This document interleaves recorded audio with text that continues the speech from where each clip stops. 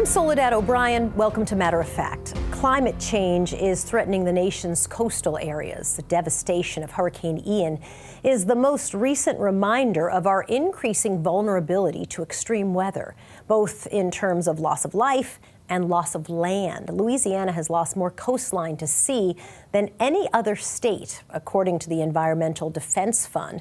The state loses a football field's worth of land every 100 minutes. The communities along the Mississippi Delta are the most vulnerable. One community, Pecan Acres, is using federal disaster funds to move to higher ground. But they won't be Louisiana's or America's first victims of climate change. Our special contributor, Joie Chen, traveled to St. Bernard Parish, Louisiana, and found a place where a people and their history were nearly washed away. Just beyond a blind pass at the edge of Lake Borgne lies a history nearly lost in these brackish waters. As unlikely as it might seem, this remote cove is where Asian America began. Bayou St. Malo, Louisiana. Why is St. Malo important? It's important as a site of, the first Filipino-American settlement in the United States. We think about the beginning of Filipino-American history, Asian American history. This is where it begins. Right in the swamps of Louisiana, right in the marsh here. Don't feel badly if you've never heard of St. Malo. Randy Gonzalez hadn't either. And he's a Filipino-American from New Orleans, just 40 minutes away. The history books barely mention that Crescent City was a major world port beginning in the 1700s, drawing Filipinos and other seafarers from Spanish colonies. An 1883 article provides what little is known about the early days of St. Malo. It begins, "For nearly 50 years there has existed in the southeastern swamplands of Louisiana a certain strange settlement of Malay fishermen, Tagalas, from the Philippine Islands."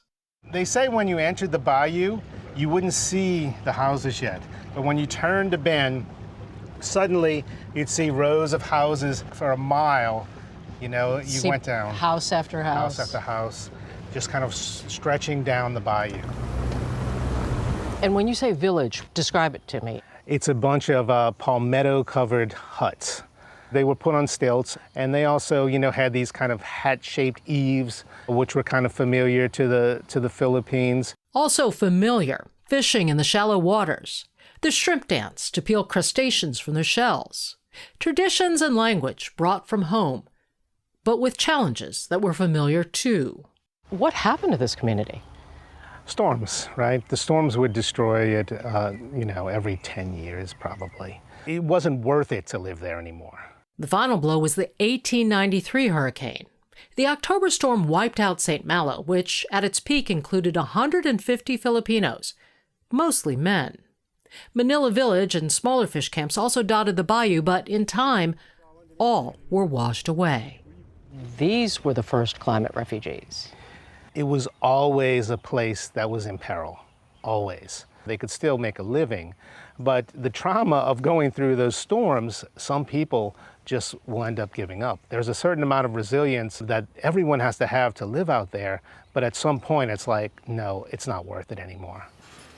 Many descendants scattered. Today, Louisiana has one of the smaller Filipino populations in the U.S., but old favorites are drawing a new generation back. What's in the dough? So it's just rice flour, evaporated milk, coconut flakes. Jessica Bayuga knows the power her buñuelos and other family recipes have to draw Filipinos close. That's how I met my husband, and how I still meet most Filipinos, because they look for the food. There's new, younger Filipinos, chefs cooking their mother's food or their grandmother's food, opening up their wounds and wanting to share their grandmother's cooking, or and then tell us about it and tell us their stories.